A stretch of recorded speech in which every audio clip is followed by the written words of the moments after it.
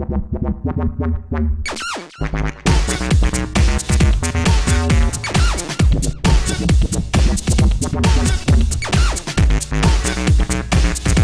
I'm Smiley from Shut Up and Dance. And I'm PJ, the other one. We're just working on a tune that we should have finished long time ago, but you know what it's like. And then we're just going to go through, we're going to start with the beats and show you how fat we get. We're not giving away too many secrets because you got to learn the hard way like us. Don't tell us shit. Yeah, so this is the break that we're working on. It's not on the EX or any other sampler, it's just straight up audio that we've just dropped it onto Logic and then just messed with it in there because it's already chopped up itself, so there's nothing that we don't have to put it in a sampler. It's just something that we've owned for a long time. It's just one of those sort of breaks that we've got. And then, as you know, when you're usually running a break beat, that you want to make it a bit fatter in this day and age, so you'll obviously run a kick with it first, as you can hear. But what we've just done is just drag and drop the kick. It's a straight up audio into the Logic, which is running on no player. There's no sampler basically running the kick. It's just straight in there, and we'll just move it around to get it bang on time. And if you go to the snare itself, same thing. That's the snare there.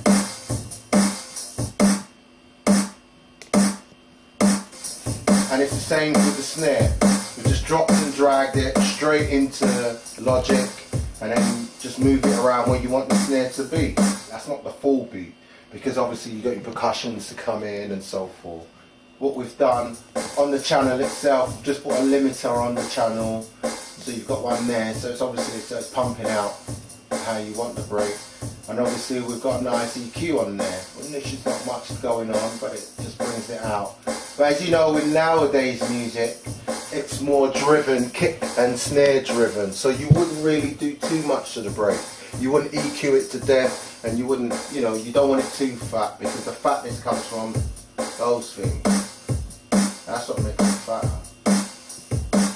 And right, so this is the kick and the snare there. With the kick, we try not to compress our kicks or snares, because we find that when you compress the kick and the snare, it just takes something away from it. Just sounds too digital. Yeah, I don't really like that digital sound, hence why we still got a lovely analog Mackie desk that still loves us. So we still use that. So as you can see, as I said, our kick and our snares, it's just straight up limiters coming out on their channel, which output they're on, and just a slight little EQ. As you can see, this is our kick EQ, our kick drum. Not much to talk about via EQ, you can see just a little bit of mid in there. And then as you go to the snare drum, it's just a little average standard snare EQ, nothing too much. Because you know, we like to have our sounds originally fat from the beginning. And plus, if you're looking for breakbeats to download or kicks and snares, 9 times out of 10 it's been compressed and all that anyway. So you don't have to do that. So right, now we've got a riff going, which is the mighty Omnisphere that we're using. It took us 2 days to load this thing up. But once we got it going, what an amazing piece of equipment this is.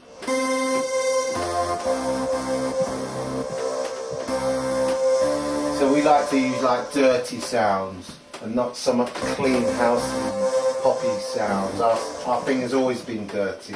So that's the sort of riff that we've played along with this. If you have a listen. And what we like to add, we've got some distortion on it, on top of distortion, so we like it a bit growly and a bit nasty. And as for the EQ, we just bring up the high end of it, just, you know, not so much at the bottom end, because obviously the bass is going to do that for us. And that's how we sort of run our noise sort of sounds, our keyboards. It's a preset, but it's, you know, we've messed with it. It's called Bad Boy Glide Shot. That's what we've used in there. And then there's this vocal thing that we've played about with that, you know, as I said, we've been using for this song. And we've just sort of got it looping, really. And it's just climbing. And that's for the vocals, there it is.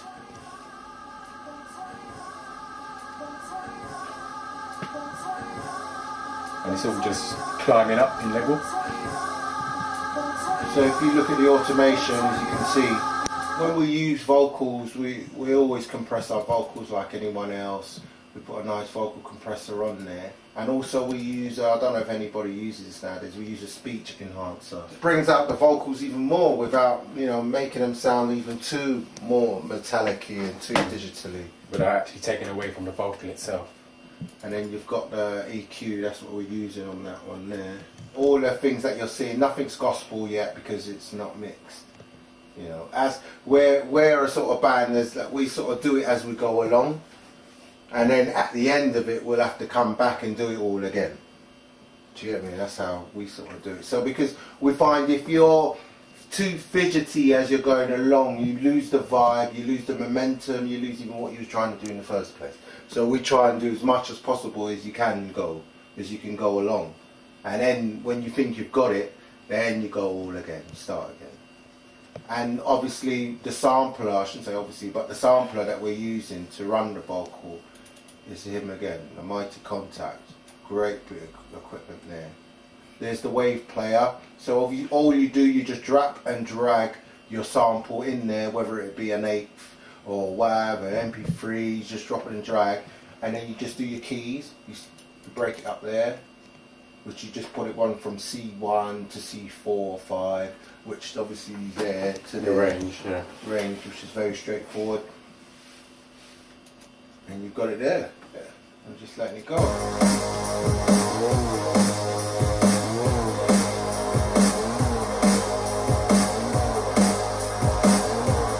If you look at the automation, what was done to the vocal there, it's just going, just building it up in level, as you can see there.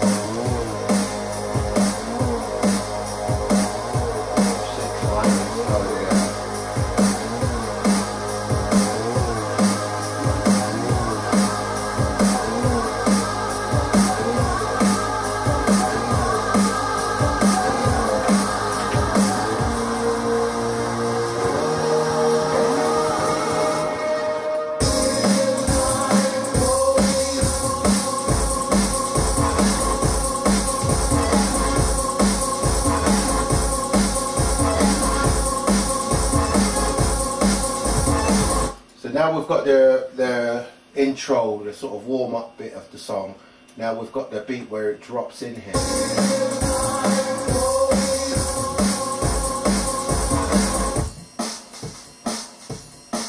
This is the break that comes in on top of the intro break that you heard.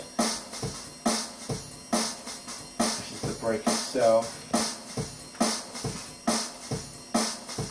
With our breaks, we do compress our breaks, but as we said earlier, we do not compress the kick or the snare. And there's our lovely compressor there. If you remember that break, we had this break in the beginning.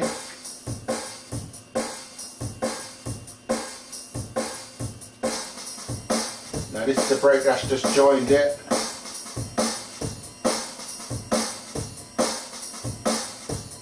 And to add on to that, it's the same kick and the same snare, but different patterns that's going to join it.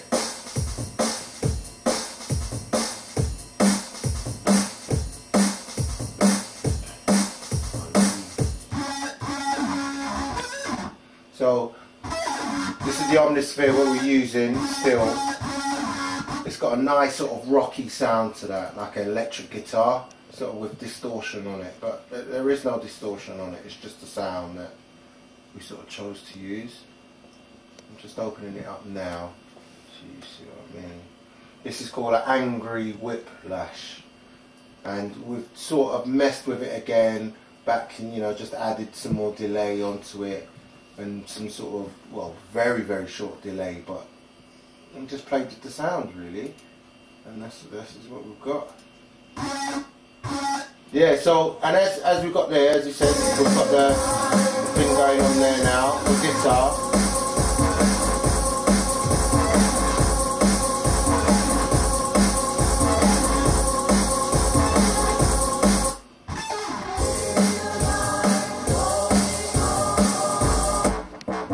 That's our bass.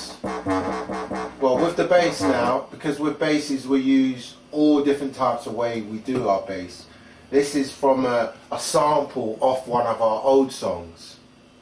The bass sound is. So we've used the EX S24. This little baby that I'm sure everybody knows what this is. It sort of took the Akai's place, really. Yeah. And then with that, that's like our EQ for the bass. That's because that's just the top end for the bass. When we use basses, sometimes we use just the bass sound, as you can hear here. There's no bass in the bass. It's just the sound.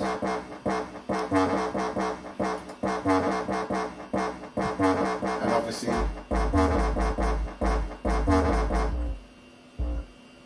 and then we'll have a sub running underneath it. But sometimes it isn't a sub, it's just the same bass but with the top end out, as you can see here. And this is what you get. See, some people would just use a normal sub bass and then just the normal bass sound on top of it. But with us, we find that sort of, you can tell it's that too often. If you got a bass sound and a sub underneath it, you can just, it sounds like that. But with this, it doesn't sound like that. It sounds like the actual bass, if that makes any sense. And then we just run it together with the beat.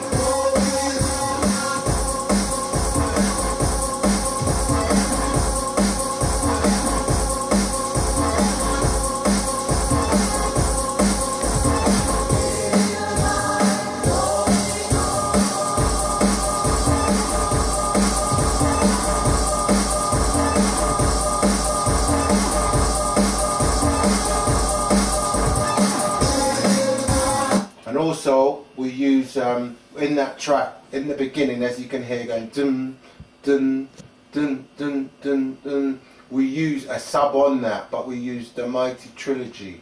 This is this keyboard, lovely, lovely keyboard. This is like a very well-known bass keyboard. You've just got loads of sine waves and hundreds, countless of patches and. Just goes on forever with subs and this and that. It's just endless of bass sounds. I don't even think we've still even heard all the bass sounds in that. And that's the pattern for it on the beginning, as I said there, the notes. Then the other bass comes in. Definitely giving away a lot. Good thing there's no more music business, isn't it? I wouldn't have you in there, I'll tell you that now. I wouldn't have you. So that's what we do, that's how you got it.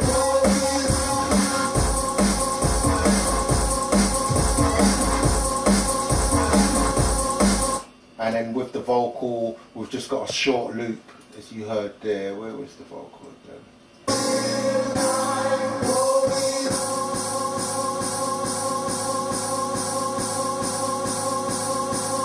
So what we've done, we've just recorded it with and added a crash with the vocal. So just build it up to make it sound like a sample. That's the best way to always do things. Like basically what the Americans do, you know, that's what they do. They're champion at building up samples. Usually choose the wrong ones, but they are kings at that. You've got to do it to the Americans. I hate picking up the Americans. I fucking hate it. This is where we sort of change the bass line so it's not so rolly and it gets a bit more, get your head down as we call it. We've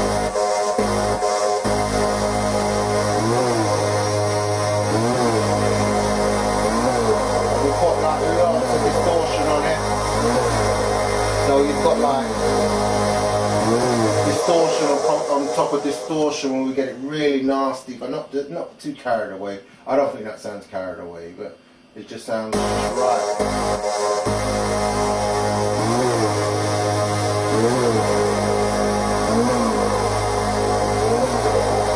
And then with that, just got the same EQ that was used before in the intro, because it's the same sound on this there.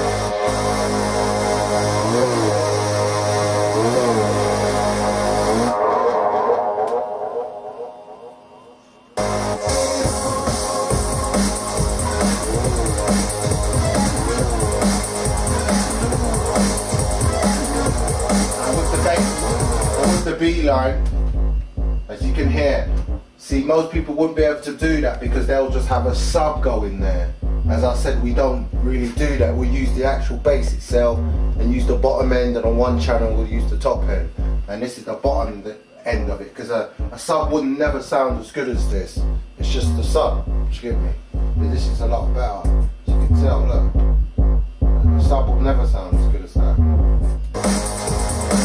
So we've actually dropped out the bass and just used the bottom end of the bass. The bass sound was dropped off. So this will be like the first section of the track. When it's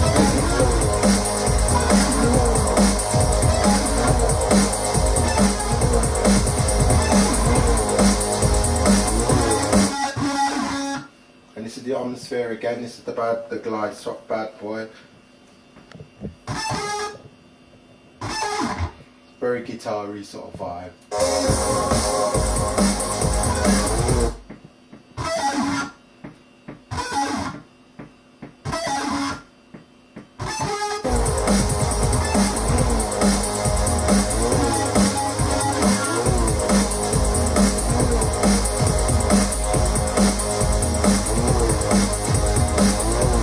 And what we try to do with a lot of our sounds, depending on what it is, we like to put spreaders on them, like normal stereo spreaders that people use. Like if you can see, we've got one here. It just gives it a bit of width to the song, but they don't like to get carried away with that because then it starts sounding like a bloody pop song you're trying to get on Radio 1. Do you know what I mean? Because it sounds all crystal clear, and you know, we're not really about that sort of thing. You know, they want to play it great, I hope they do. But, you know, we're not going to produce it, make it super clean and super crystal for them. I don't think that's the way, do you know what I mean, to do music. Just do your thing.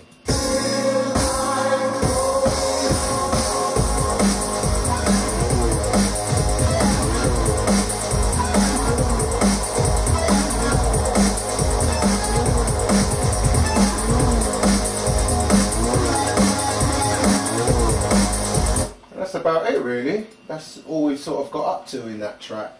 Those three sort of sections where you've got the intro, you've got where the bass sort of comes in, and we've got where the bass changes, where that would be like the verse. And that's it. We're not really sure on what way we're going to go. I'm really not sure. Because we think there's a lot there. There's so much you can do with that. German is so much. And especially what we've got them to sing as well. You know, feel like going on. Because in the music industry, you speak to anybody in our sort of situation, the most thing that everyone talks about is to be motivated and to keep going. That's what everyone talks about. It's just hard to be motivated. Even when I speak to distributors we're with, or PR people, or whatever, that's what they all say. It's about keeping motivated, because you know the game has shrunk dramatically, hasn't it? You know, you can't sort of deny that. And this is what this song is called, Going On. Where we're going to do with Going On, I don't know. I don't know. But we have to do something. So, but yeah, that's all I could say really. Yeah, so that was us Shut Up and Dance in the studio, just taking a look behind the scenes, how we get our tunes fat. And you're lucky you get in here, you're lucky you got in here, trust me. Yeah, our studio doors usually got a big bolt on it, but Tim's got a nice face, so we let him in.